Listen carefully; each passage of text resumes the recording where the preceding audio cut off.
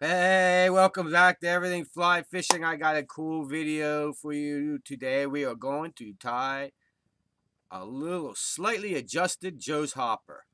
So, you won't want to miss this awesome grasshopper pattern. Well, let's get on with it. Get a grip on your bad self, learn to love the game. Get on down to the roulette wheel and pray that the end comes and wheels will win its way. The hotel's not a lie. Today's episode is being brought to you by Adventure Recordings, where they will record and put on DVD all your outside action adventures, whether it's bungee jumping, fishing, hunting, hiking, camping, cliff diving, rock climbing, you name it, we will capture it. Maybe even skydiving. So if you want to capture that special moment on the DVD or electronic file, get a hold of them now. Hey everybody, guess what we do here? That's right, we start like we always do. We debarb the hook. And this is a size 10 3X long dry fly hook.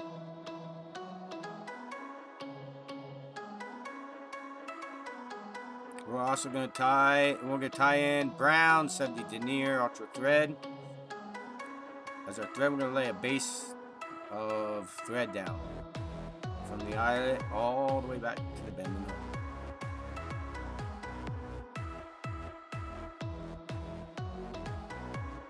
We're gonna tie in some orange hackle as like a little tail and tie that in.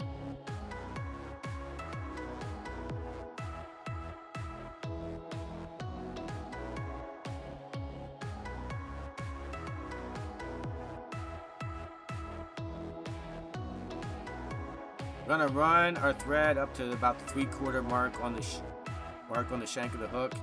Then we're gonna tie in this like brown chenille. This stuff floats. It's a synthetic yarn thread material, yarn synthetic material that floats. And I use it for pedestals on parachutes and wings lately.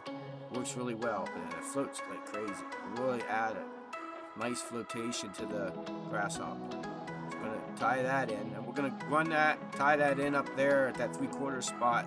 So we can still start building up the body.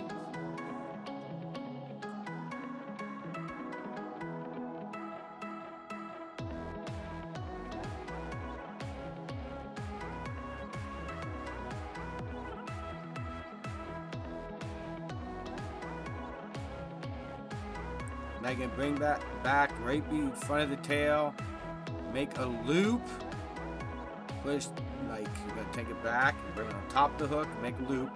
Then you're gonna put a loose wrap and tie it down. Then run your thread back up to that 3/4 spot.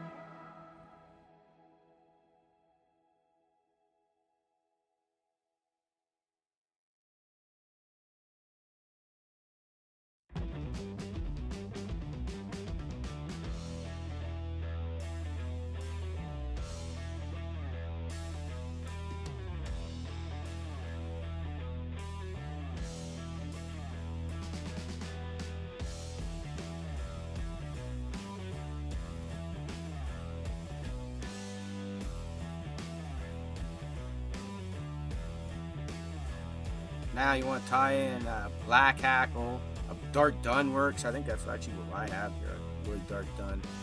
You want to tie that in. And that's going to act like a rib later on.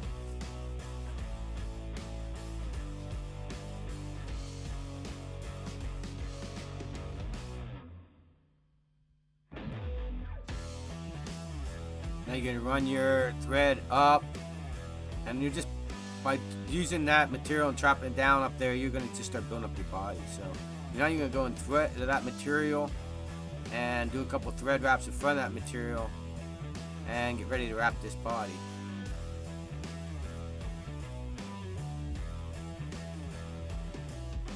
Now you're going to take your material, wrap it around, and keep wrapping till you get a cigar shape or a body form that you are pleased with. Then tie it off.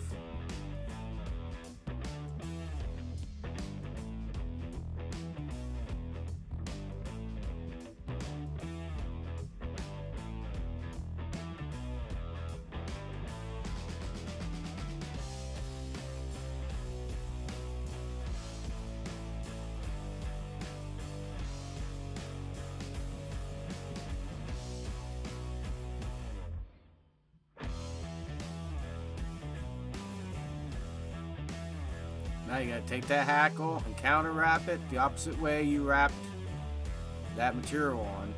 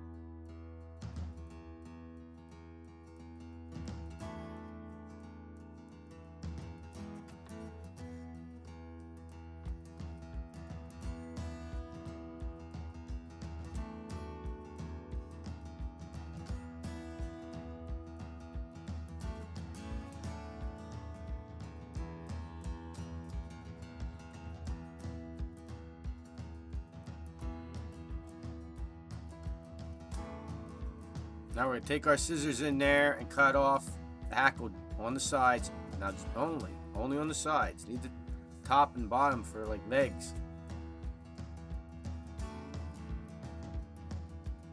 Now you're going to take 2 turkey feathers. You have to make sure you have 2 opposite feathers. So 2 dull sides go together. And I'll explain that to you then. Make sure you have 2 that go the opposite feathers. Usually when you buy turkey feathers, they give you 2.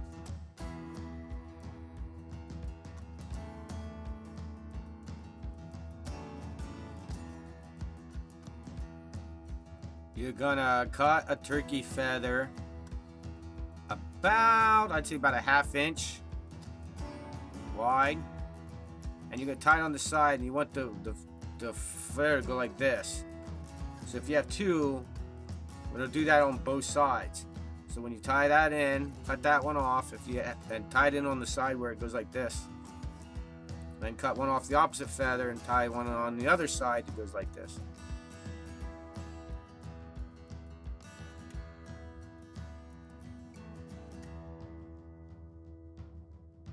There you can see how we want to make that as long as right to the end of that loop you made. And we want to make sure when you cut wing for both sides they're the same width. And you're going to tie that one, and you can see how the wing flares up. You need 2 opposite turkey feathers to do that. You could use ring neck or some other kind of feather, but it has to have that angle like that and the molting on it.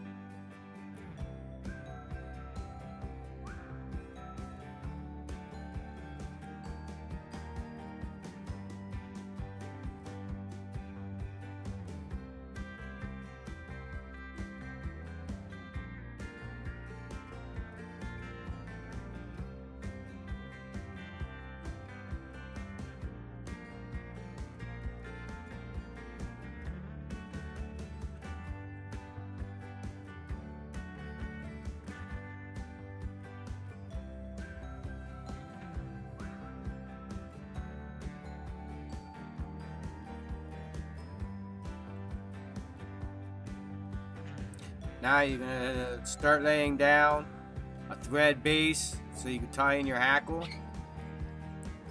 Kind of make it an even thing up there, and tie all your material down and start forming your head.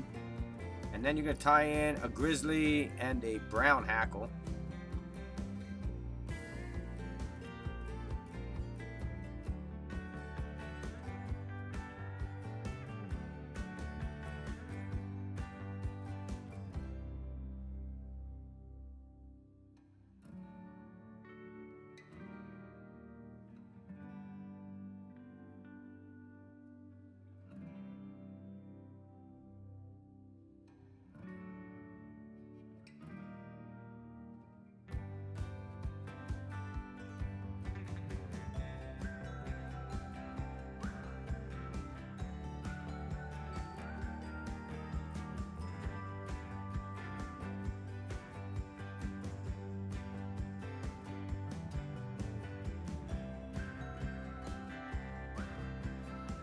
I'm going to tie these two in together.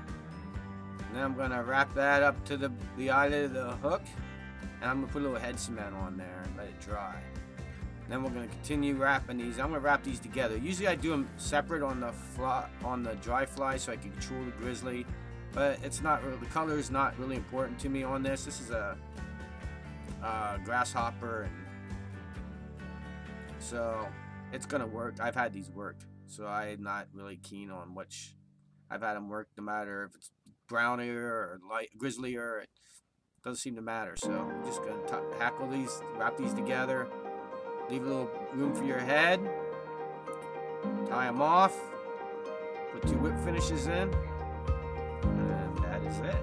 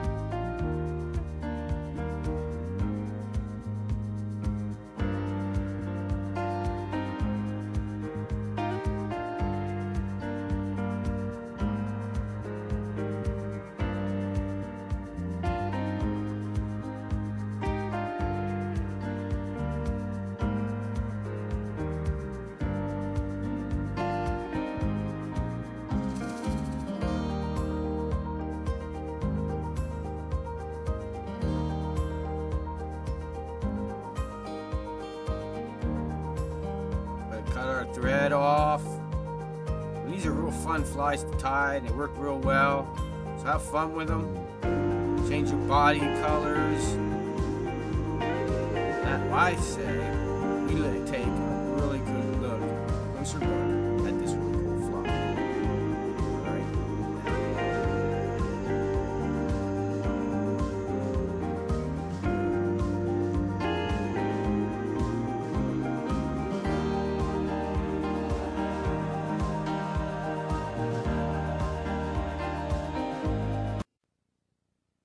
Hey, hope you like that grasshopper pattern. I really works.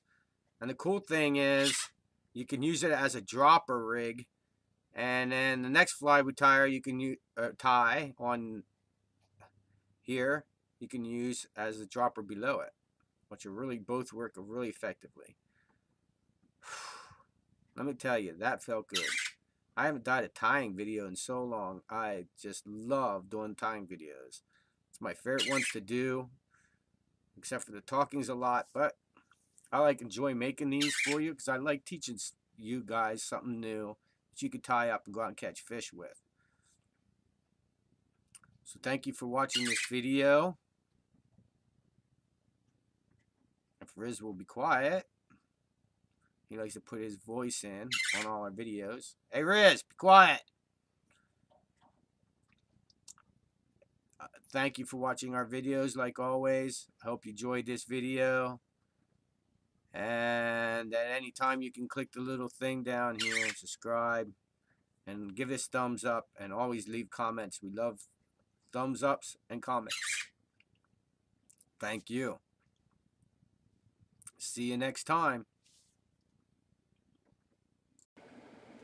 Boom! Welcome to the end of our video. I wake you up. Cool. Just here at the end of the video. Awesome. You can check out a video earlier in the week here. A video right there. Just for you. And you can subscribe up here. And please subscribe. Very important. And thank you very much for watching this video. Keep your lines wet, out of the trees, and only give them fish a sore lip.